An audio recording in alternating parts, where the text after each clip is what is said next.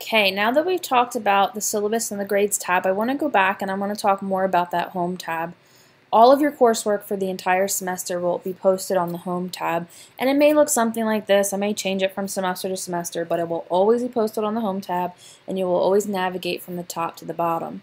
Before we start talking about Module 1, I want to point out a few other things that you might see on the home page, and they are the to-do and the coming up feed over here on the right-hand side. I would caution you to not use the to-do and the coming up feed for anything other than making sure you don't miss something that's due. When you are taking the course as an online class, there are going to be things that are required activities, like I've listed here on the left-hand side, that don't have any grade attached to them, but you cannot complete the required submissions, things that have a due date, unless you first do the pre-activity so you have some sort of idea of what we're covering. If you use the to-do and the coming up feed as your sole source of navigation, and you say, okay, well now I just need to complete profile picture, and then I have to take the Chapter 1 knowledge test and the Chapter 2 knowledge test, you're not going to have the knowledge to be able to complete the knowledge test without first doing everything else that's required for that chapter. And so I would caution you not to use those feeds unless you're just doing it to make sure you don't miss a deadline. The better option for our class is to work on the home page from top to bottom, reading through all of the content that I've posted. In Module 1, that means that you'll read through my little welcome message, which is just another version of what I'm saying in these videos. And then you need to complete the required activities, and for this semester they include getting started in Art 1280 Photoshop. You'll notice that if you click anything in our class, it will open in a new tab. I've done that on purpose so that you can open the tab and you can read through the required Welcome to Art 1280 page, which is similar to what I'm talking about here, but there are some things I'm not, so make sure that you read through the whole video.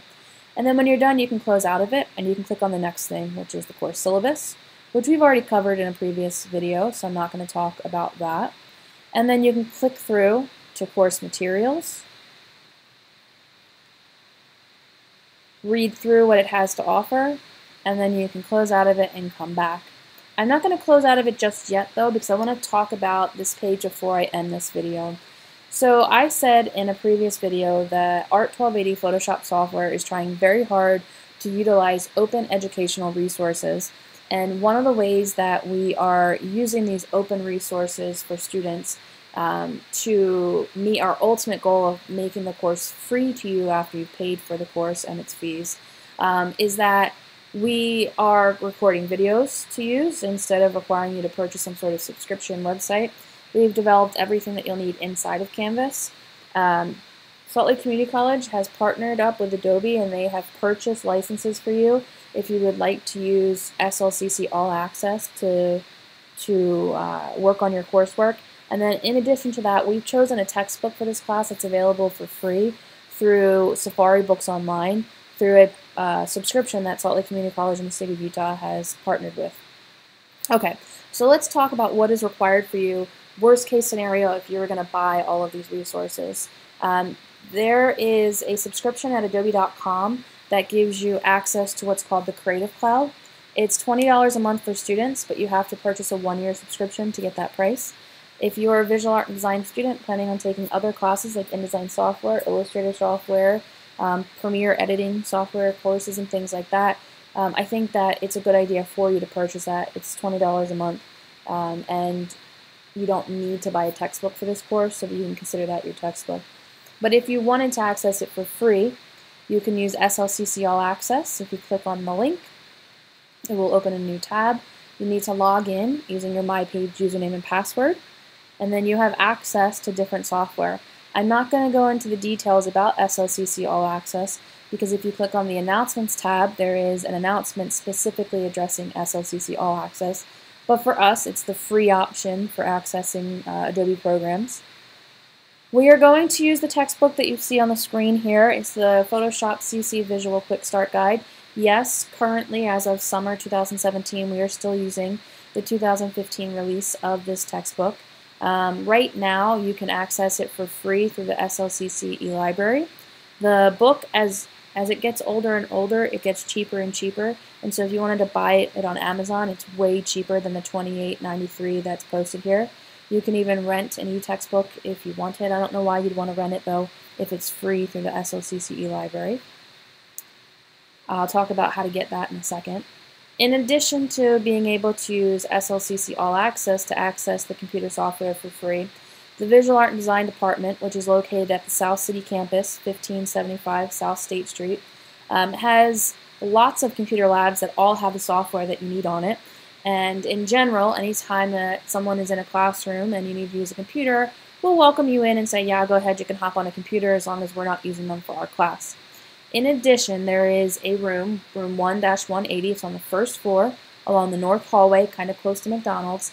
It is the Visual Art and Design student computer workroom that is open, I think, from like 7 until 10 Monday through Thursday, and it closes at 6 on Fridays. Always check that room for the most up-to-date hours because it changes from week to week sometimes. But it has all the software for any visual art and design class that you may be using.